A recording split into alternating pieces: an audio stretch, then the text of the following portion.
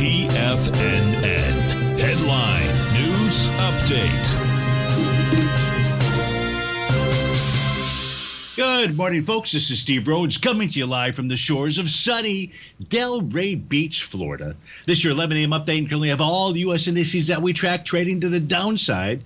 You get the Dow down 391 points. That's a little over 1%. A little over 1% for the S&P, or 45 points. 1 3/10 for the NASDAQ 100. That's 143 points.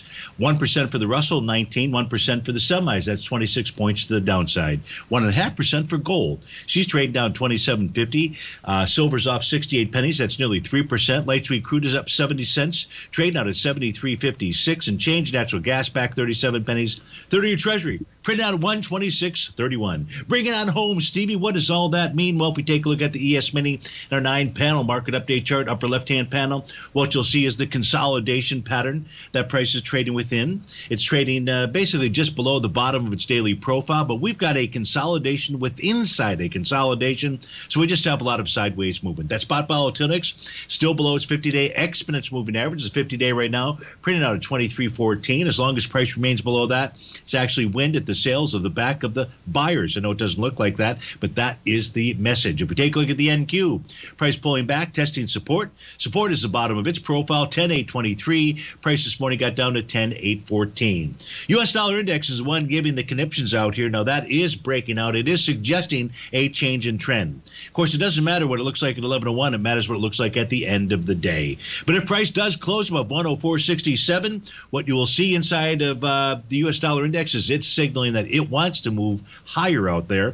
And we have not seen a close above the top of a daily profile for the U.S. dollar index since last trading day above it was on October 20th, 2020. So you want to watch today's close for the U.S. dollar index. If we take a look at Goldilocks, although you can't see it here, I know this Rhodes momentum indicator pattern that is present.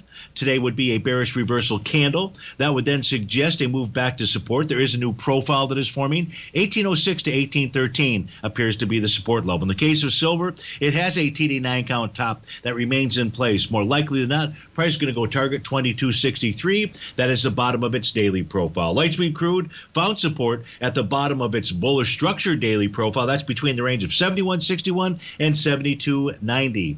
And natural gas, it has completed the 1-to-1 A to B equals CD. We can see that price along the C to the left side of the C to D leg. That suggests more than a 1-to-1 A to B equals CD to the downside. Next price projection level at $2.68. And a 30-year Treasury, it's got resistance at a new profile that is forming, 127 even Steven. Folks, stay tuned for the Trader's Edge Show. But if you have to start your Thursday, please have a terrific one. We'll look forward to speaking with you again soon. Take care now.